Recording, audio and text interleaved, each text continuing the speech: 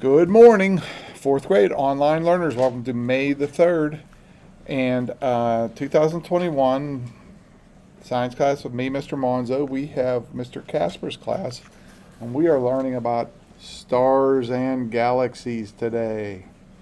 So I'm going to read the lesson, and if you have your book at home, we're on page D76. You can read along with me. Yes, do you have a question? We have 19 days of school left as of today. We'll probably have 2 or 3 more science lessons to take up about 2 or 3 more weeks. Okay, the sun and other stars. The universe is made up of all the stars, galaxies, planets, and moons in space. So we are part of something much smaller called a galaxy. There are many galaxies, millions and billions of stars, and our sun is a star. When you see stars twinkling in the night sky, do you ever wonder what stars are made of? A star is a huge ball of very hot gases that gives off light, heat, and other kinds of energy. Some of the ways stars can be classified are by their size, color, brightness, and temperature. Stars can shine for billions of years. So our sun will shine for billions of years. The sun is a star that is both medium in its size and its brightness. Many other stars are larger and brighter than our sun. Why does the sun look so much larger and brighter than any other star?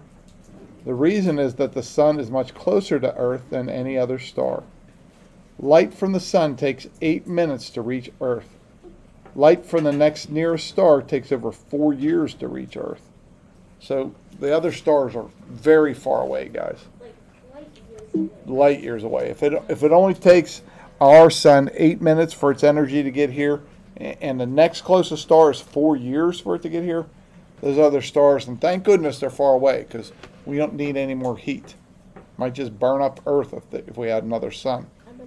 Yes, Nathan. So, basically, how the world is going to end. When the sun starts to run out of fuel, it's going to grow bigger. And the Earth is just going to go boom. Probably, but that's billions of years from now. Yeah. So on this page, we have all kind of different stars here, guys. There's a red star, a red giant, a supergiant, an orange star. Our sun is a yellow star. We have blue stars, blue-white stars, a white dwarf. So many different types of stars, guys. There's not just the one type. But our star, which is called the sun, is perfect for Earth. Now, guys, when you put all the stars together and you connect the dots, not all of them, but a group of them, that's called a constellation. And sometimes people say constellations look like animals. In this case, Ursa Major is a constellation that looks like a bear. This is not really a bear. It's a group of stars and somebody connected the dots. It looks like a cat. But some people thought that not only is it a bear, but it had powers. It could affect the weather patterns of the Earth. It really can't. We would say, don't get the constellations mad. Bad things can happen. It's not true. It's just people with their legends and their imaginations. Have you ever looked up at the clouds and thought that they looked like objects or animals? Yes. Perhaps you have seen pictures in groups of stars. Throughout history, people have made up stories about the pictures they imagined were formed by groups of stars. A constellation is a group of stars that forms a pattern in the night sky. One well-known constellation is called Ursa Major, which means Great Bear. Some of the stars in Ursa Major make up another group of stars called the Big Dipper. Have you ever viewed a bright star in the early evening? If you look for it again later that night, it will be in a different position. The stars do not move. They appear to move because Earth is rotating. As Earth rotates on its axis, you see different parts of the sky. The stars appear to move across the sky during the night. The stars are in the sky during the day as well, but the brightness of the sunlight makes it impossible for you to see them. So guys, many years ago, my cousin, who used to live next door to me, bought a telescope. and he was looking at Mars. I walked out. I said, Dan, what are you doing? He said, I'm looking at Mars. And so about 15 minutes later, I came out, and he did not move the telescope. When I looked through it, I did not see Mars. Does anybody know why? Allison. It's almost rotating at 15 minutes.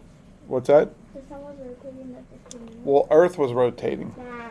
So 15 minutes later, that thing was just off a little bit more to the one side. He said, just move your telescope a little bit, you'll find it. Sure enough, I found it.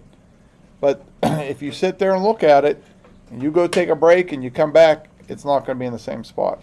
The Earth is spinning. So we're just seeing the stars at different moments. He thought that was funny. I was a teacher and didn't realize that. Okay, then we have a group of stars, and this group is called the Milky Way. Galaxies. You know that the sun, the planets, and the moons are part of the solar system.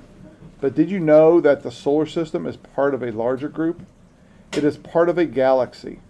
A galaxy is a huge system or group of stars held together by gravity. The solar system is located in a galaxy called the Milky Way. The Milky Way galaxy is spiral-shaped. Scientists classify galaxies into three types by their size, by their shape: spiral, oval, round, and irregular. The universe is made up of all matter and energy there is, including all the galaxies and their stars, planets, and moons. So we are part of a galaxy, but the galaxy is part of the universe. There are billions of galaxies in the universe. The size of the universe is unknown. Scientists believe that it is expanding, growing outward in every direction. So we think that it's growing this way, the universe. But we also think that someday it's going to come back this way. And then Earth's going to go, yeah. Kaboom. Yeah, big kaboom. But here's the thing, guys. It's still expanding. And it's been expanding for billions of years. Do we have anything to worry about? No. No. We're going to be dead. And neither do our children or our grandchildren or our great-grandchildren or our great-great-grandchildren. Yeah. Times a billion. They have nothing to worry about. And it's just a theory that it's going to come back together. That could be wrong. Maybe it's just going to always keep spreading out. Yeah. But scientists think because of gravity it's going to come together. But then the Earth's going to get too wide. It's going to stretch out. Someday we're going to have a problem, but it's going to be flat. yeah, if you live a long time, guys, you might live 100 years. We're talking about billions of years. Okay? Billions of hundreds of years. So we have nothing to worry about. You could get frozen. All right, 4th grade, online learners. We hope you enjoyed the lesson on the universe. And we may or may not have a quiz this week. It just depends on how the science PSSAs go in 4th grade. We are not going to have science tomorrow. And Friday, we are not in school.